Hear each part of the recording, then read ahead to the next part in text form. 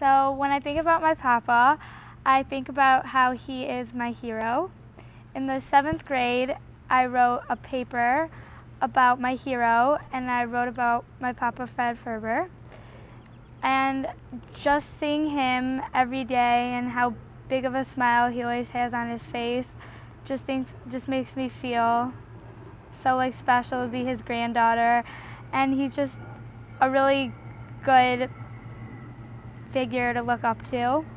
And when I went to Poland with him, I saw how strong he was going through everything, and it just made me really like thankful that I have him in my life and that I'm his granddaughter.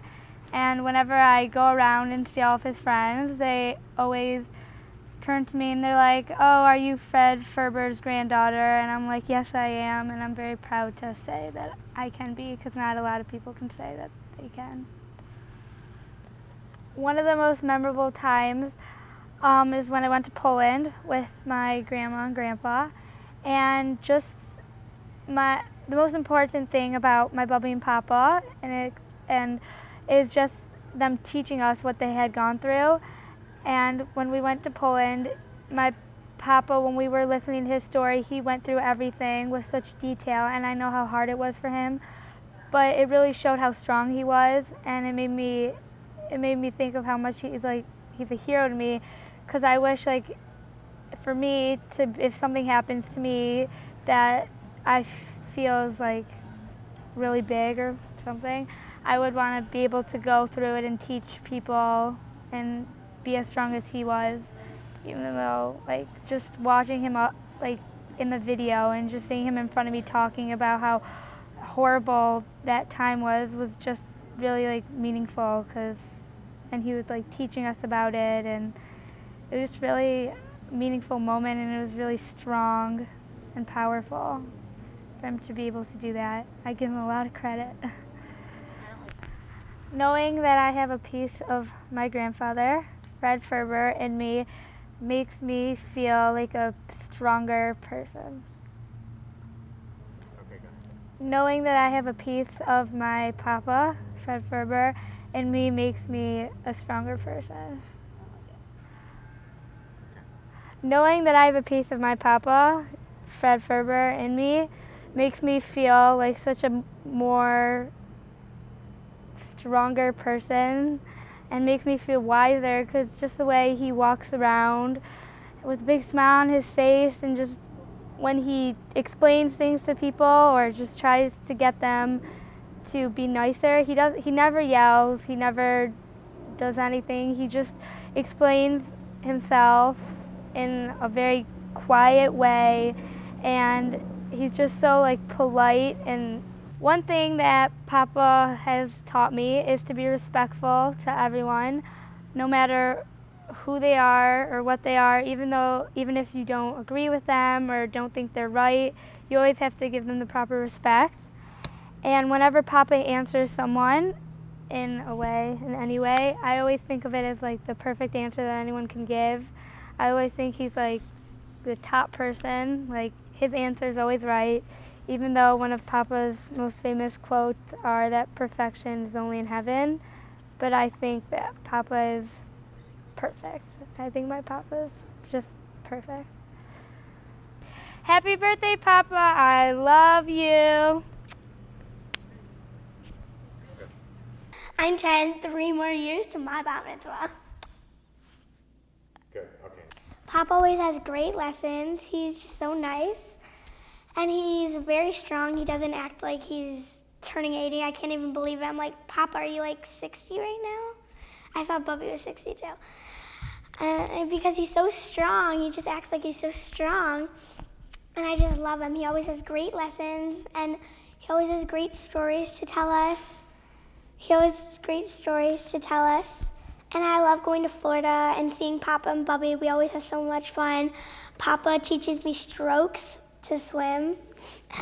He teaches me strokes when I swim in the pool with him in Florida, and it's just so fun just being with Papa. When I sleep over Pappy and Bubby's house, I just talk to Bubby and Papa, and I just love talking to them, and I always just play, and I love watching Tom and Jerry at their house and Popeye. It's so fun just being with them. Every time I see my Papa, he just gives me a great squeeze, and I just love it. I love getting squeezed by Papa. Okay, I love when my Papa calls me Pushka, because I am his little Pushka. I just love it. I love that name.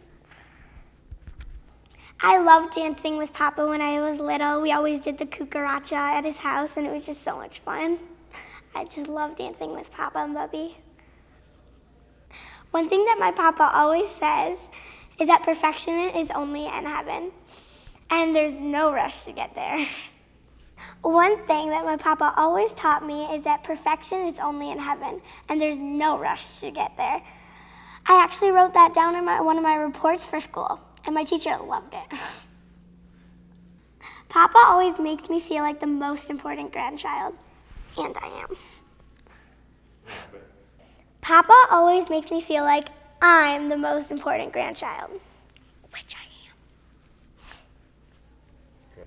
Papa is the smartest person I know, hands down. Sorry, Daddy. Papa is the smartest man I know, hands down. Sorry, Abba. Papa is the smartest man I know, hands down. Sorry, Abba.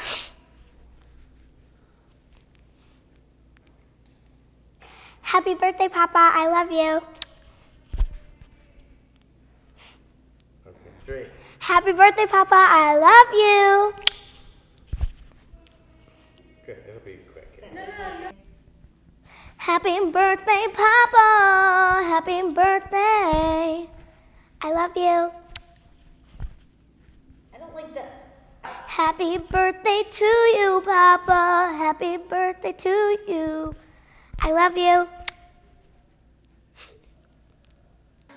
Happy birthday to you, Papa. Happy birthday to you. I love you, Papa. Happy birthday to you, Papa. Happy birthday to you. I love you, Papa. Mwah! Happy birthday to you. Happy birthday to you. Happy birthday, dear Papa. Happy birthday to you.